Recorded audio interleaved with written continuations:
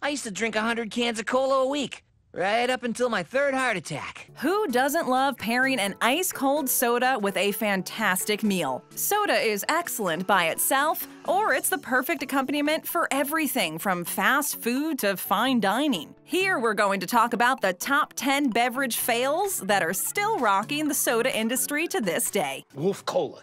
That's a bogus soda distributor. I made it up. Hubba Bubba Original Bubblegum Soda. Hubba Bubba Bubblegum in a soda? But why? Well, why not? No childhood is complete without bubblegum. Think back to all the times you snuck gum into your school even when it wasn't allowed. Sure, that stuff tastes good, but everyone loves to live life on the edge. Otherwise, you're just an inert chunk of randomly assembled molecules drifting wherever the universe blows you. It might not seem so risky now, but it was a big-time thrill to do something you knew was against the rules. If you're a chewing gum lover from way back when, then you must have been so excited to see Hubba Bubba Original Bubblegum Soda. You probably didn't get a single or even a 2-liter bottle of the bubblegum-flavored soda pop. No, someone like yourself goes straight for the 12-pack. Now I have seen everything.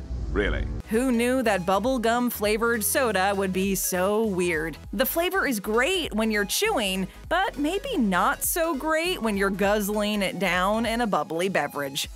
Bubbles! I love the bubbles!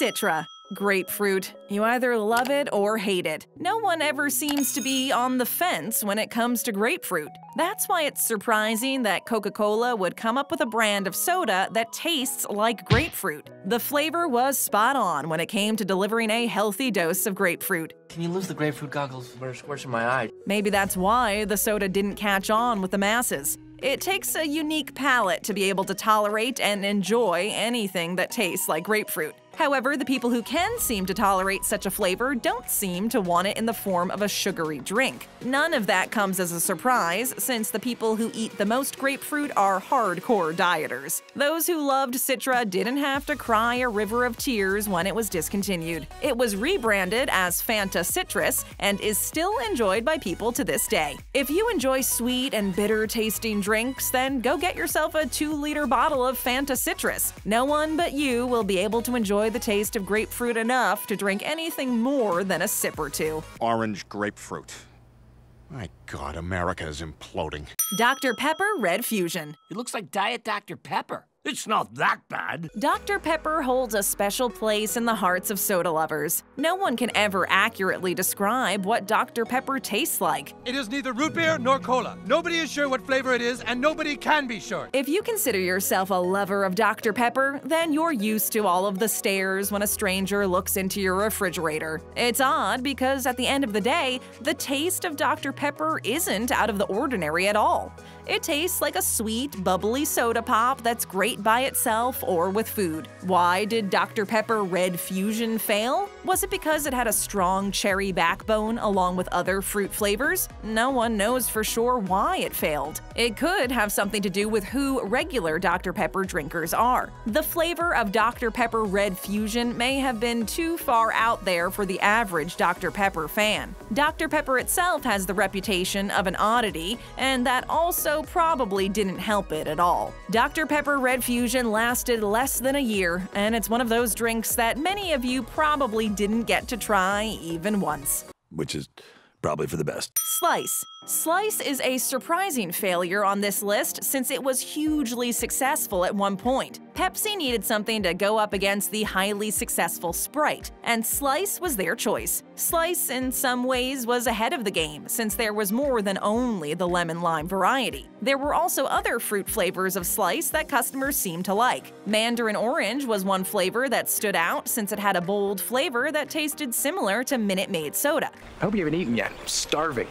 You wanna grab a slice? It may surprise some to know that Slice was even served up at Taco Bell back in the 90s. Those days seemed like they were many moons ago to those who loved Slice. Some Walmart shoppers might be thinking that they've seen Slice on the shelf lately. Walmart does indeed have a soda called Slice on the shelf, but it's not the same stuff. Same, but different.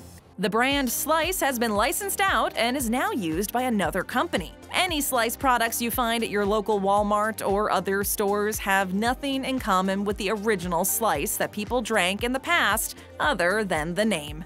Crystal Pepsi. Invisible cola. Lovers of cola are a breed all of their own. If you have cola flowing in your veins instead of blood, then you know how true these words are. Truth! What Pepsi did with their cola was something that made people scratch their heads. How can a cola be clear? Isn't that like offering up a meatless Slim Jim? It seems far-fetched to people today, but back then it was thought of as revolutionary. A crystal clear soda had the appeal to those who didn't want any artificial dyes or caffeine. Yes, Crystal Pepsi had no caffeine in it. Crystal Pepsi had a loyal following who felt devastated when it was discontinued. Fast forward to over a decade later, and it was brought back by popular demand. We're finally ready to relaunch Crystal Pepsi. Crystal Pepsi wasn't to become a permanent item on supermarket shelves, but this gave hope to enthusiasts that it might come back yet again. It wouldn't be all too surprising if Pepsi decided to bring back Crystal Pepsi a third time. Who knows, it might be a limited run thing that people rush out for. All of that sounds pretty silly until you realize that's pretty much how the McRib rolls. No one knows when McDonald's is going to unleash the McRib onto the public, but you can rest assured that it will be back. Maybe the same will hold true with Crystal Pepsi. We never shut down. Tab Clear. Coca-Cola couldn't sit idle while Pepsi made out like a bandit with its Crystal Pepsi. The decision was made to compete head-on with a clear drink, and Coca-Cola would do so under the Tab brand. As to why they didn't produce a clear version of their famous Coke brand is anyone's guess. Maybe they understood that the clear soda phase was just that, and it wouldn't last for long. Might I offer you a drink? Tab.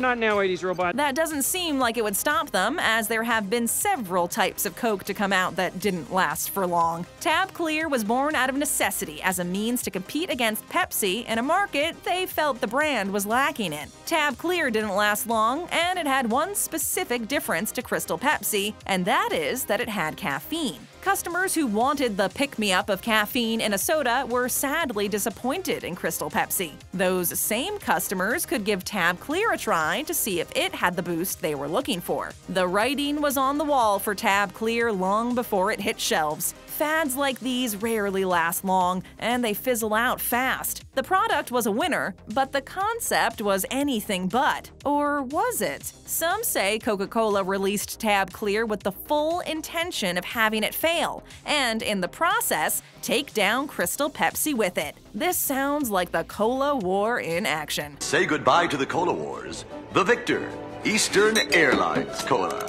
Jolt Cola. Jolt Cola, the soft drink of the elite hacker. Who are these guys? Jolt Cola has always had a cult following. Does Jolt Cola taste as good as Coke or Pepsi? Well, the answer to that question depends on who you ask. Some will say that they didn't drink Jolt because of the flavor. So why did they drink Jolt Cola? It was because of the jolt of caffeine they received from the cola. You see, Jolt Cola has twice the caffeine of other sodas. That means it packs the type of punch for those who need that late-night pick-me-up. The cult following Jolt Cola built up came during a time when energy drinks didn't exist. What did you do if you wanted to stay up late to cram for a college exam? You downed pot after pot of coffee or sucked down a few Jolt Colas. It's still possible to find Jolt Cola on the shelf in some areas out west. The company behind Jolt Cola isn't what it used to be. They've been through some hardships, and time will only tell if they will bounce back. Now someone give me a Jolt Cola! It does not exist anymore! Every Jolt Cola fan hopes that they will be able to go to their favorite gas station or grocery store and buy a 12-pack of this liquid energy booster. No one knows for sure what will happen since the market is already full of drinks that give out crazy doses of energy. If Jolt Cola wants to survive, it may have to rebrand itself while trying to appeal to a new, younger audience. Millennials, who are they? What do they want?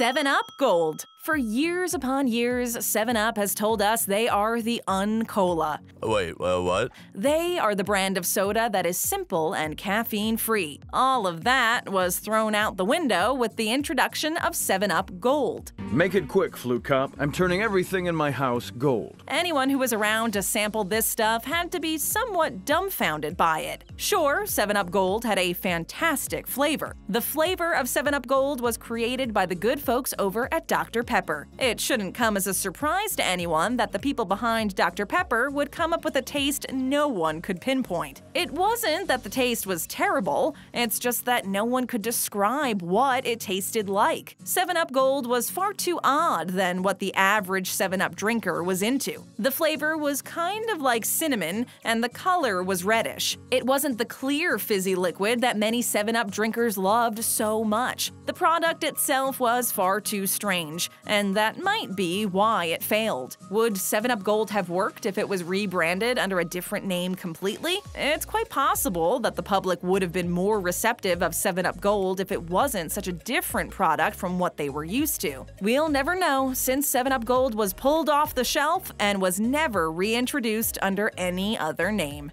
Let's never speak of it again. New Coke. How do you even drink that?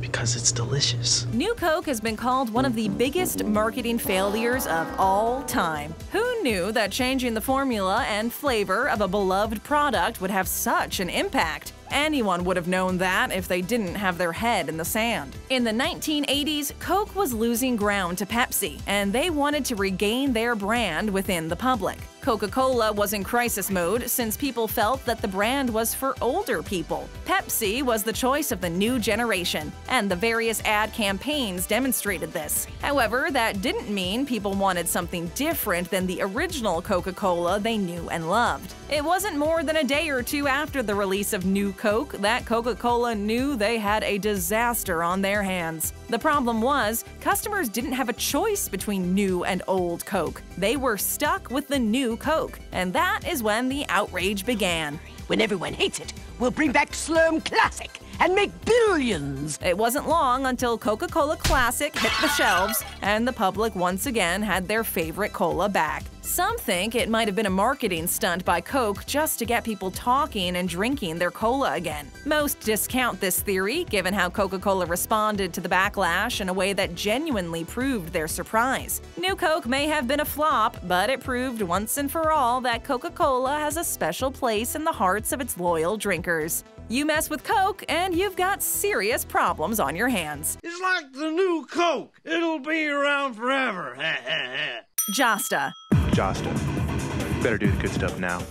Josta was an energy drink before such a thing existed. Who knew that people needed something other than coffee to give them a boost? If you were alive back in the 90s, you probably remember Josta. The flavor of Josta was unique, and so was the guarana in the drink. Pepsi had the frame of mind to introduce everyone to the world of energy drinks. They just didn't have the right balance of substance and flavor to pull it off. Josta was only on the shelves for a handful of years. It wouldn't be long until it was an afterthought. Now, people don't have to reminisce about days gone by when they could get liquid energy in a bottle. Every convenience store today is stocked to the gills with energy drinks. You can guzzle down your energy of choice in the form of a little shot or a sugary sweet cold beverage. Josta was the first energy drink brought to the masses, and like with many first loves, it's hard to get over it. Don't have a nervous breakdown thinking about how you'll never savor the flavor of this drink packed with energy. Instead, there are plenty of ways to get that jolt of energy from one of the many other drinks capable of making your heart race. Oh, so I had a few Red Bulls, drove to New York. What's a big deal? Hey, here's my little man!